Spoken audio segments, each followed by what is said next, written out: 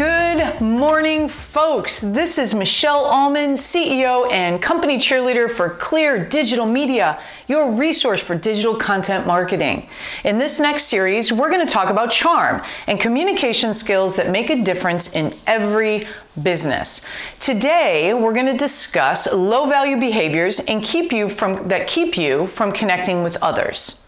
Which of these three people would you rather hang out with? First, the one who constantly is begging for your attention by agreeing with everything you say and trying too hard to please. Or the one who is always shooting down everything you say and talking down to you dismissively. And finally, the one who is always trying to one-up you because anything you can do, they can do better. Which one would you rather hang out with? Well, the answer? None. They're all low-value people. They're all terrible.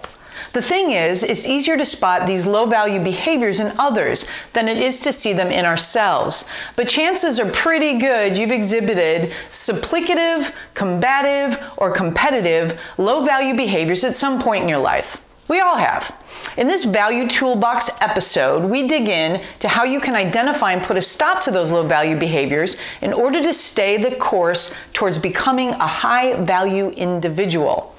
Do you find yourself primarily surrounded by people who are a pleasure to be around? Or do you look around sometimes at your circle of friends and wonder, man, am I the only one in this group who's not a jerk? Jim Rohn's doctrine says that we're the average of the 5 people with whom we spend the most time with.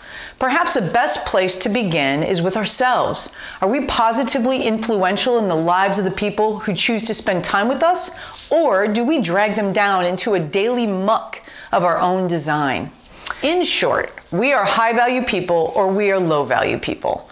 Like attracts like. High-value individuals attract other high-value individuals. So if we can start focusing on ourselves, becoming high-value, and giving people value instead of taking value from them, we're going to start attracting better people. In order to understand the line between high value and low value, we really should explain what we mean by value. Value can be defined as 3 specific things: attention, being of interest to others; approval, being encouraged in our interests and endeavors; and acceptance, belonging to a certain tribe. With attention, a low-value person might dive completely into narcissism and suffer whenever eyes aren't on them. A low-value person on the other side of the spectrum might withdraw completely and shrink away from any scrap of attention that finds them. A high-value person finds a balance somewhere in the middle, drawing attention by being the person others want to know better and not being too shy to show appreciation for that attention. Similarly, we can succumb to low-value behaviors surrounding approval and acceptance, or we can find the healthier high-value approach that connects us to others rather than driving them away. So let's talk about the 4 different types of behaviors that are all ways to seek attention, approval, and acceptance.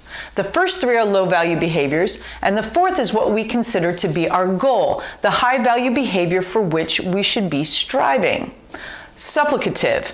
This is when we're practically begging to be liked. We cower in order to become smaller and non-threatening to those we aim too hard to please. And we're agreeable to a fault in order to qualify for scraps of attention, approval, and acceptance.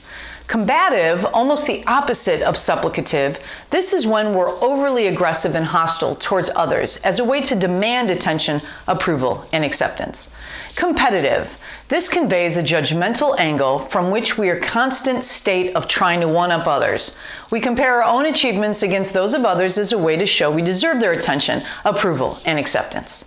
And finally, cooperative. In contrast to the first 3 behaviors, which are all focused on taking attention from others, being cooperative generates attention, approval, and acceptance by first giving it to others. Acknowledgement, genuine compliments, positivity, taking interest in others, active listening, vulnerability, responsibility, honesty and motivation, support, encouragement are all ways to demonstrate this high-value behavior.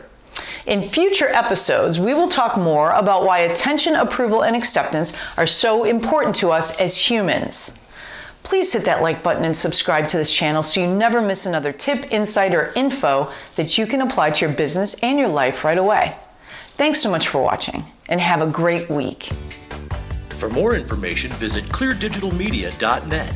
Clear Digital Media helps turn one-time visitors into lifetime patients.